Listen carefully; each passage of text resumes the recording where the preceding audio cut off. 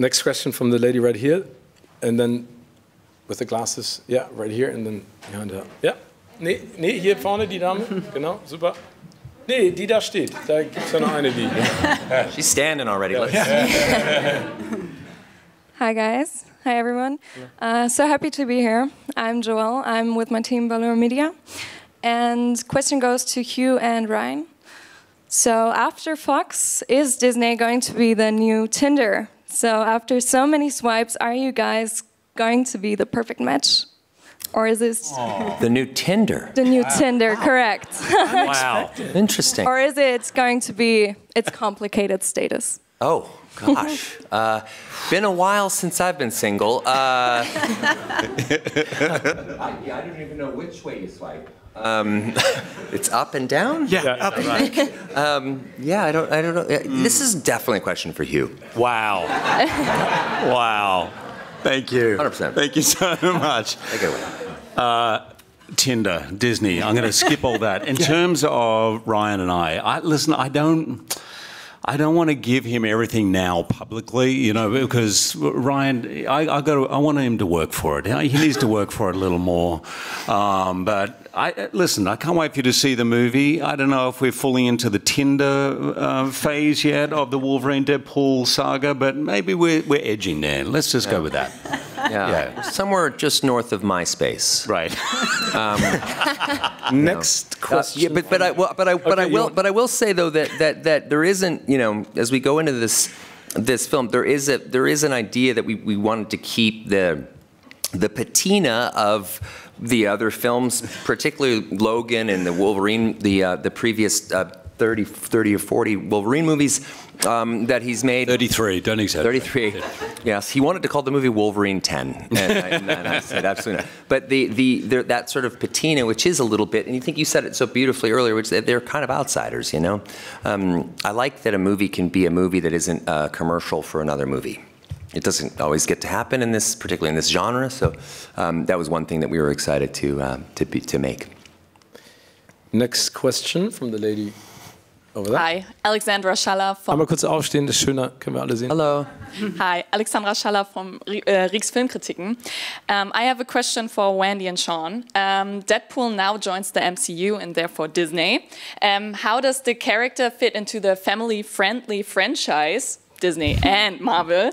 And yeah, it's the first film with a PG-13, like over PG-13 rating. So will we see more of that now? Well, I think the future's uncertain. I can't speak to that, but I certainly hope so, though. Yeah, I mean, you saw about 38 minutes of this movie, and I think what you saw makes very clear that while these characters might be joining Disney in the MCU, this is very much still a Deadpool film.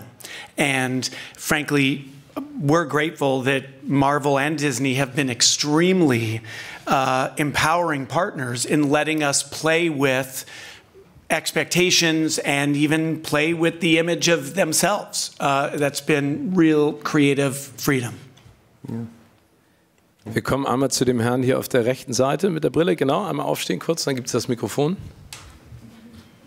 Oder einfach nur laut sprechen. Hallo. Ja. Hey guys, I'm Marcel from T-Online. I have a question for Ryan. What was it like to give your suit to Justin Timberlake? Because, I mean, come on, that wasn't you. Wow. But it was Justin? Hey, these hips don't lie, Marcel. Right? Can you prove that? No, that was yeah, I wish I could dance like that. Oh boy. You know, usually it's the other way around. See, like the reason I do stunts in the movie is because the stunt guys are often way too macho. So I'm like, you know, they'll land and they'll look badass, and I'll be like, no, you can't just like walk away like John Wayne. You need to sashay away, do something nice, you know. So oftentimes I find myself in the mix for that reason. But yeah, no, when it comes to dancing, that's just not my. It was a guy named Nick Pauley who's amazing, and he jumped in and gave us the exact kind of in sync, you know, vibe we were looking for. Yeah. Hugh, let's talk about the physicality of Wolverine, because in the past couple of years, you basically said to play Wolverine, you need to get into the best shape ever. And we saw you training. What was it like this time? Because you actually didn't actually want to play Wolverine, and then there was this infamous drive, I think, after you talked to your agent for a couple. Sorry? Oh. No, yeah. Before, yeah. Sorry. Yeah, no one's going to believe a word I say. I did mean what I said when I said I think I'm done playing Wolverine, and no, that wasn't true. It was August 14th, 2022, and I was on my way out. I was driving, and I just, like that, knew I wanted to do it again. And I pulled over, called Ryan, and because I knew that Shawn and he were going to shoot another movie, but I didn't know where they were at. And I said, I want to do it. I know we've been flirting about this for a while, but I want it not in a Tinder way, but just flirting metaphorically. And there was a long pause, which I thought was an awkward way for him to say, I don't know how to say no to you, but there was a long pause, and he said, you're not going to believe this, but we have a meeting with Feige in like a number of hours. And so we rang, and it was actually after I hung up, I thought, I think I should call my agent to say that I've just said I'm going to do a movie playing Wolverine again, and I've never been happier playing him. I've never had more fun. I just knew in my gut, Steven, that I wanted to do this with Ryan as Deadpool. I knew that when I saw Deadpool 1. I just announced that I was done, and I was watching the movie going, I think I blew it, because I could see it. I could see how these two characters would work, and I knew Shawn was attached, so it was, yeah, I just jumped in fully. And was it harder? Hell yeah, it was harder. It was so much harder physically, but it was worth it. Absolute beast. But it really was remarkable that he had called, I mean, that in that moment where Shawn and I were about to go into, another firing squad over at Marvel, and, I remember we were pitching, halfway through the pitch, we just pivoted. So listen, Hugh called us today, and and I was nervous because the first pitch I'd made years and years ago was with the Deadpool Wolverine movie. So I thought, I couldn't quite understand why this wasn't clicking, and it was almost as though Kevin had no recollection of that first pitch, and was just like, wait, what? And I was like, yes, he just called and he wanted, and he said, well, can we do that?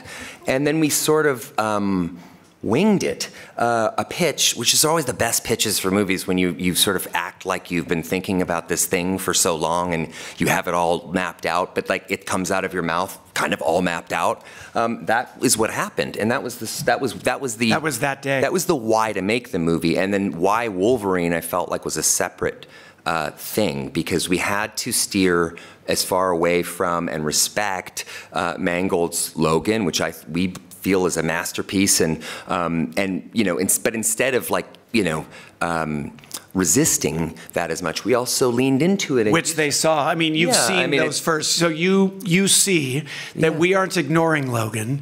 We have a reverence for that film. Yeah. And we're also going to play with those expectations. And I don't want to spoil it. But it also allows, and Hugh can probably speak to this more, but it allows Hugh to give the world a version of Wolverine that is different and exists in a sort of slightly different way. And I just personally got to a front row seat to see this guy who's my closest friend in the world do a thing at a level that you just never get to experience. I mean, thank God I'm wearing a mask, because I just look like a moron under it with my eyes just like, just in utter shock, watching his just clarity in that role, and such clarity, especially given the fact that it was different than the Wolverine we'd seen before, and it was really magical. Thanks, man. Listen, I'm so protective of this character I've played for 24 years now. It'll be 25 this year, I guess. That I have to have a lot of trust in who I work with, and particularly playing Wolverine. And these two and the other writers had such care and reverence for the character. It felt as much as me, and so they gave me runway in this film. There's one monologue in there. I can't tell you the details of it. I say more words in that monologue than I said in an entire movie once as Wolverine. But there are sides of the character that I've been scratching at for 24 years and not been able to pull off, either because the story didn't fit it, or I couldn't pull it off, or the writing wasn't there, I'm not sure. But there is stuff in this movie where I was like, this is the thing I've been trying to get out, and I feel so excited about it. That's why I'm so excited, particularly for you in the front row. Particularly for you, but for Wolverine fans to see a side of him being played by me that we haven't seen before. Next question from this gentleman. My name is Dustin. I'm from RTL social media team. The question is for you, Hugh. You began your journey 24 years ago as Wolverine, and where there are many still people in high school, which is weird. Yeah. Fresh from the stage in Australia, there are many people like me who grew up with you. You were the Wolverine of my childhood, all of my childhood, and coming back to that, I mean, you took the crown from Patrick Stewart as the longest-running comic book actor ever, and coming back to that, Bob, where the fears and what does it mean for you to have people for which the movie means so much because you were their childhood icon as a comic book actor? Thank you, Danke. I mean that. It does mean a lot to me.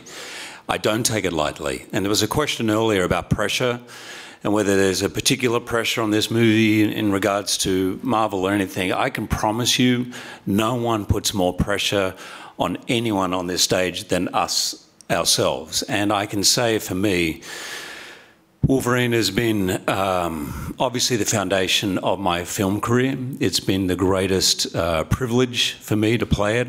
I never take it lightly. I give 150% every single time. And what has it been like? It's been a revelation. And maybe it's because of my age or where I'm at in my life, but having this opportunity and particularly doing it with people that mean so much to me, that I respect so much, and the audience that I respect so much, I am so happy. And I'm really, really proud of this movie, and I can't wait for you to see it. Wendy and Emma, it's so great to listen to the stories and see all of you sitting here together talking about, you know, bringing this movie to life. Emma, what was it like for you to see this friendship and relationship between the three of them from the inside, and Wendy, for you from the outside as a producer? What was it like? What was the atmosphere like? This is probably like a typical movie question, but this seems to be very special. I think, yeah, you kind of just said it. It's a typical movie question, but it was a very untypical movie experience because I think it's unusual that you really get a film where at the helm are three best friends, and everything in the world of filmmaking comes top down. Like the people at the helm of the film really set the tone for the whole shoot and every minute of that shoot and your experience on it. So this was just incredible because they're a bundle of laughs and a bundle of joy. And it was great every day. And I've also never felt so included or cared for. Like, I get it's a huge world to be entering into. And, you know, taking on a character when it's the first time this character has been played in the MCU, and my first time on a set of this scope. I'd never done anything like this before, and from the moment I joined, and it's just been incredible. And these guys are just, yeah, I can't speak highly enough of them. They're amazing. Yeah. What about you, Wendy? Yeah, and I would say, as Emma said, the tone of the set is set from the top down, and these three guys are just such wonderful gentlemen, but as Hugh said, 150% every day. It's truly inspirational. They inspire everyone to do their best work, and there's so much respect and care that they treat every member of the crew with, and a good idea can come from anywhere. And it's all about really including everyone into the process and making everyone feel like we're all in this together to make, you know, the best film that we can. Can't wait to see it. 2 questions. Right there, and then the lady over here. Final 2 questions. Running out of time, sorry. Feels so... Die erste Dame oder Herr? You got so dressed up. We can go over. I mean, we're not like, what's going to happen? Is someone going to yell at us, or? No, it's your call. We'll try and give shorter answers so we can get to a few more questions. Okay, cool. Yeah, fine. Okay. Sorry. Oh, wow. Okay. Okay, Shawn, so I'm going to say we have time for 50 more questions now. Okay. Somewhere between 2 and 50. Okay, good. Let's start with the first one, right there. Hello, My name is Jules. I'm from the German YouTube channel Pete's Meat. And running out actually, of time, Jules. What? Sorry? We're running out of time. Okay, sorry. Okay, other questions already been asked, but I was wondering, was there ever a moment where you had to like hit? No. I'm sorry. If English were my native language, probably would have gone better. No. Take your time. We're all. Thank you. I was wondering, like, actually, I wanted to ask you the same question of Wolverine, but it was already beautifully asked. So, but then for Shawn and Ryan, did you ever have a moment where you thought to yourself, because in the movie, you already make the joke of Feige said cocaine is off limits. But were there any that was moments? Definitely off limits. Yeah, but were there any moments while writing the script, while producing the movie, where you try to go the extra mile to be extra, I don't know, disturbing, or try to sneak anything in that didn't happen? Or yeah, okay, that's a good question. You know, the R rating. I'm proud of the fact that we're not exploiting it. It genuinely is used to make the most authentic Wolverine and Deadpool film possible. There's never really a moment where you're like, let's just do this because it falls under this broad umbrella of a rated R film. You know, but there was a couple things that maybe, you know, we could have thought, yes. Although I will say, is this not fair to say, the only thing that we were ever told from the beginning is Kevin and Marvel said, but how about no cocaine? Yeah. And literally the first joke we wrote on this movie is Wade telling the audience that Feige says no cocaine. Yeah. And actually, I wrote that sequence with Blind Al as a marketing bit, not to be in the movie. And we were just there, and we were just like, well, let's just put it in the movie. It's great. Yeah. Kevin didn't say anything about press conferences and cocaine. Nope. Yeah. Not we at all. can go for That's hours. on limits. We'll go for hours. Literally. And I think that's really, you know, you'd be shocked at how what great partners Marvel and Disney were. That, you know, they understood what was going on. You know, I think there's only one line. There is one line in the movie that I was asked to take out, and it took me 5 weeks. And now you're going to spend the rest of the press tour being asked, what was that line? My body's ready. Okay. Yeah. I've trained for this moment my whole life. Let's keep it going, Steven. Next question right there. Hi. I'm Andrea, and doing this for Familie.de, and it's a short question because women are efficient. I would like to know... Oh, shit! It's not wrong. We are. Not wrong at all. Not wrong at all. Wow. I would like to know what's your favorite song in the movie, because I would have sung it to you, Hugh, when we were in the elevator. Like a prayer. Hit me. Yeah. This is the greatest show. Come on, little greatest show. One of the many reasons sorry, slight tangent, but we're on our time now. One of the reasons I love Hugh so much is that one of my favorite memories in the entire world is coming home to my apartment in New York City, and the door opens and I hear The Greatest Showman playing, and my kids love The Greatest Showman. They watch The Greatest Showman, and I walk around the corner and I see that my kids are actually singing and dancing and jumping on the couch, and then as I keep going, I realize that Hugh is in front of the TV, which is playing his movie. He's acting out all the parts for with my kids. They're all having this huge sing along, and it was one of the most beautiful things I think I've ever seen in my entire life. Until the kids started calling me Dad, and then it got weird. Yes, that got a little weird. Betty, my 4-year-old, will wake me up in the middle of the night, and this is true too. And you know, there's like a shadow on the ceiling in our bedroom, and she'll go, Dad, wake up. What? She goes, look. And there's these like 3 lines on the roof of the shadow. She goes, Wolverine scratches. He was here. I mean, obsessed with this man. Obsessed. And I was there watching. Yes, he was.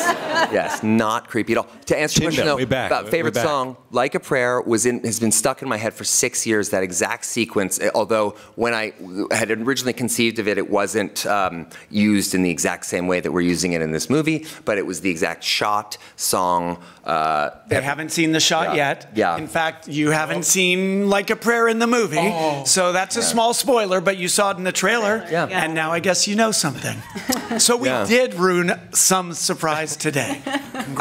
We would be assholes if we didn't put that in the movie. Like that song, use it in marketing like that. That's abuse. That would be abuse. I'm not going to mess with Madonna. Were you looking for Hugh to sing here today? Is that was happening? No, she wanted to sing to me. Oh, you want to sing it too, Hugh? Bye, bye, bye, bye, bye. Did you see how efficient she was, yet us? We Blah, ruined bitty, it. blah, bitty, blah. Because men are inefficient. Yes, right. Yes, yes. Question right here from the gentleman in first row. There we go. Okay, here it is. Made it. Turn around. Show the room. Is it working? Hello? We Are you hearing me? Hello. I mean, you're 4 feet away, I figure. Thank you. Yeah. Well, I'm not a fan. I am, not my disguise, Cyclops. Oh, yeah. Scott Summers, of course. And I'm not a big fan of you, Wolverine. And of course not of you, Wade Wilson, Deadpool. Gracious. Of course, you screwed me again. I'm not in the movie. Little spoiler.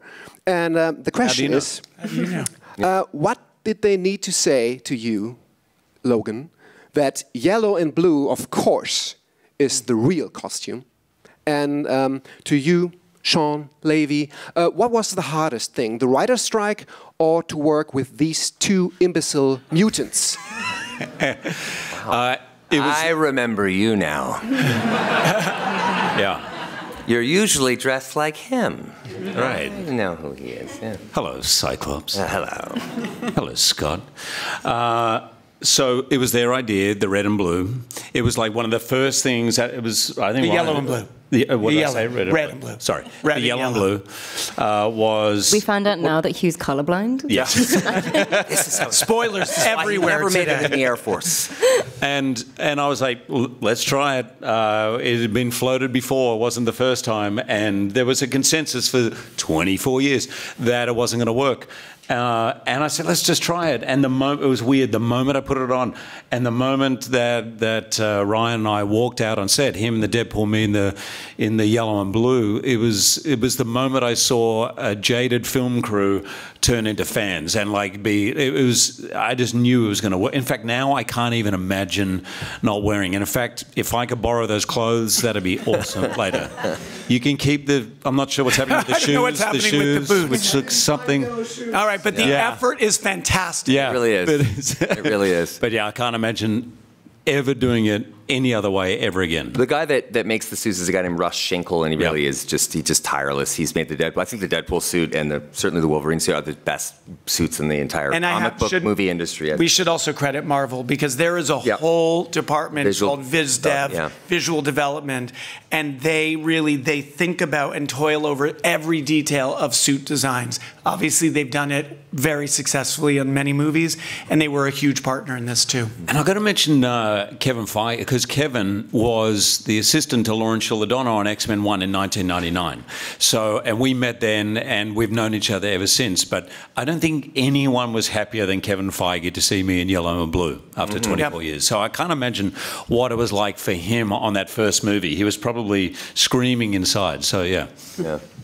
To round it all up, this is the final question, the best one of them all. No pressure, right here. Second question. Question to Hugh and Ryan. Could you ever imagine to exchange the parts of Deadpool and Wolverine? Wouldn't it be funny? Well, I would not be as funny. That I can tell you. Boy, would I fuck that up forever. You'd never be able to look at him the same. Yeah, that would be a mess. Hard no. Yeah, there. I think it's a hard no. Yeah. Yeah, no. I mean, he's also there's what is there? There's been 8 Supermans and 5 Batmans and 3 Johnny Storms and 2 Beasts, 3 Spideys. There's only been 1 Wolverine and only 1 Deadpool. Well, yeah. Let's not rush to judgment for all the facts are in. But that was really the great thrill. George C. Scott. I know I speak for Emma and Wendy and all of us who made this movie. When you are watching 2 actors who were born to play these roles, who bring these icons to life every day, when you get to go to work and watch that, that is a privilege of the highest order. And that was the experience making this movie. And Hugh is just, one of the things I've never experienced on a movie before either is when we fight in the film and he's coming at you at Hugh Jackman speed, there's no part of you that understands that he's not going to punch your head right off your neck. Honestly, it's one of the most frightening things I've ever seen because the rage in his eyes is unlike anything else. And again, wonderful that I'm wearing the mask because I can hide a lot of that under there. But it really is, it should actually be a ride like Disneyland is And now just it can you be. coming at you as fast as you can with claws. Yeah, it's a very terrifying. Vielen herzlichen Dank für all die schönen Fragen. Thank you so much, Wendy, Hugh, Shawn, Ryan and Emma. All the very best. Der Film startet am 24. Juli. Have a great time in Berlin. Thank you so much.